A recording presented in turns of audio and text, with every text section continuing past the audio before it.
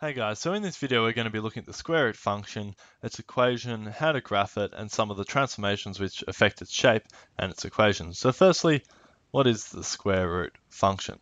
So the square root function is y is equal to the square root, hence its name, of x. Now, of course, it can have some transformations and look slightly different. However, it is always the square root of x, or can also be represented as x to 1 over 2, as these are the same thing, so they're interchangeable. So what does it look like? So we have the equation here. We have y is equal to 1 over, y is equal to the square root of x. So what happens when x is equal to negative 2? Y is equal to negative 2, but that's not defined. What happens when x is equal to negative 10? Well, same thing, it's not defined.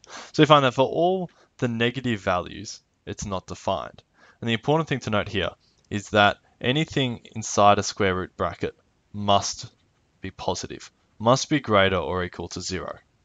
Now, with the square root function, at the moment you can just say all the x values have to be positive, but with transformations it does change this. So I always think it's better to think about it as in whatever's in the square root bracket must be positive. At the moment it's only x, so therefore x must always be positive or equal to 0.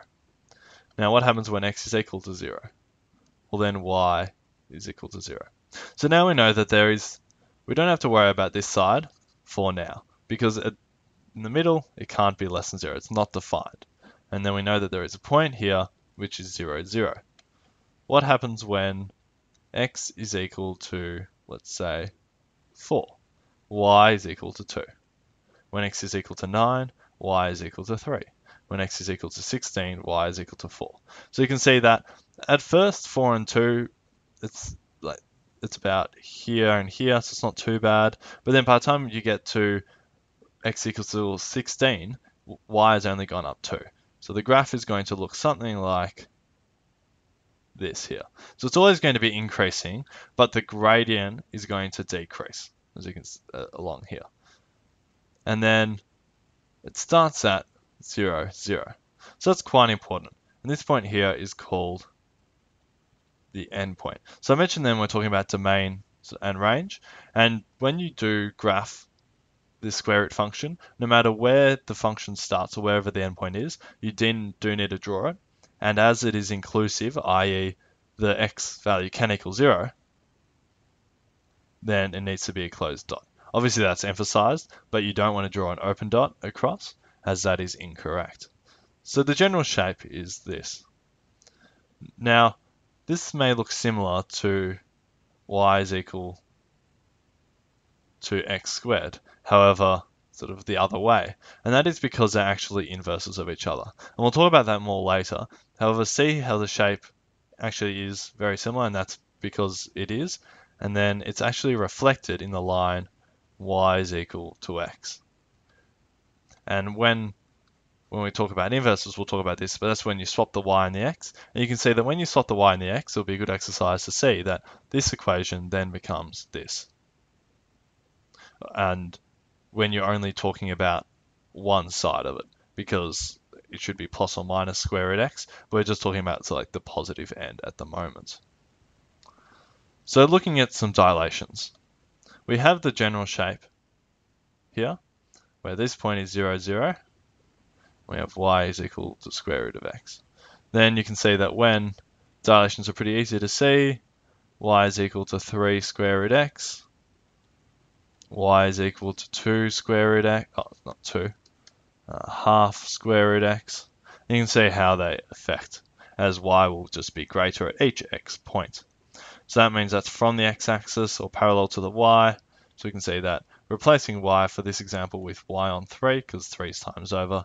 And for this example, replacing y with y on a half, which is just equal to 2y. And that means we have to divide 2, and that's why we get a half. So what about reflections? So two types of reflections. So firstly, we have y equals the square root of x. So what happens when we reflect in x?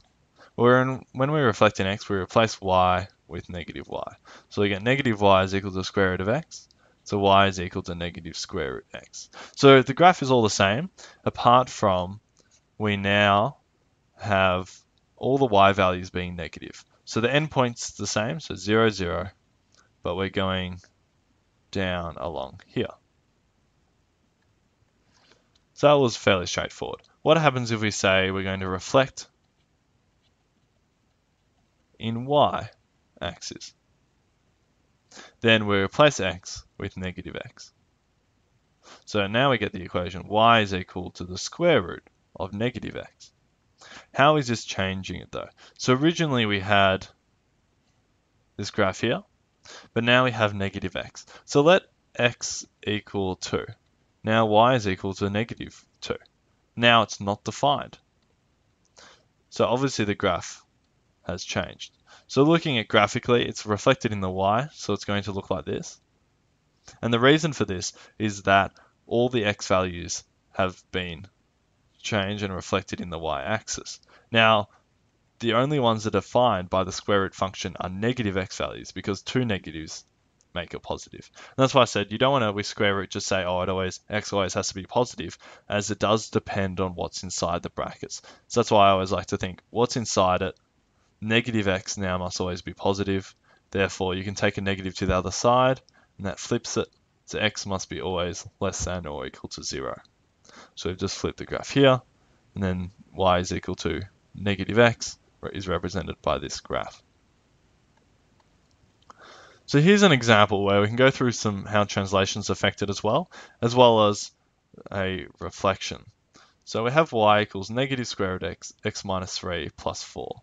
So we can rearrange that and we get x minus 4 is equal to negative x minus 3. Take the negative across and we get negative y minus 4 is equal to the square root of x minus 3. Then we can see here that there is y has been replaced by negative y minus 4 and x has been replaced by x minus 3. So in regards to translations, x has been moved 3 units in positive x, and then in regards to the y, it's been moved 4 units in positive y, and then it has been reflected here. So here is a reflection, and because it's going to be a reflection in the x-axis, and that's because you're changing y, and remember it has to be the opposite. So here we have a reflection in x-axis. So graphing this, we originally had 0, 0, but now we've moved it up 4 units, and we've moved it across 3 units. And you can find the endpoint quickly. A quick way to find it is actually to let whatever the inside is equal to 0, and that's because that will be the endpoint when the square root of 0 is equal to 0, and that occurs when x minus 3 is equal to 0, therefore x is equal to 3. Sub that in, and we find that y is equal to 4, so we know that the endpoint is going to be 3, 4. So it's going to be this point here, which is 3, 4. Now we're not sure what the graph looks like. It could look like this, it could look like this, this, or this. Now originally it looked like this. Now there has been a reflection in the x-axis, so if you're reflecting it down, it will look like that. There hasn't been a reflection in the y, so we assume that it will look like this. So how do we check that? Well, there's not going to be a y-intercept. So that means when x equals 0, it's not going to exist. So x is equal to 0, we get the square root of negative 3. So that works because we just said there shouldn't be one, so there's not. Now, should do this sort of part on Scrappy, and then we can redraw it nicely. So we know that it's at the point 3, 4, and the graph will look like this.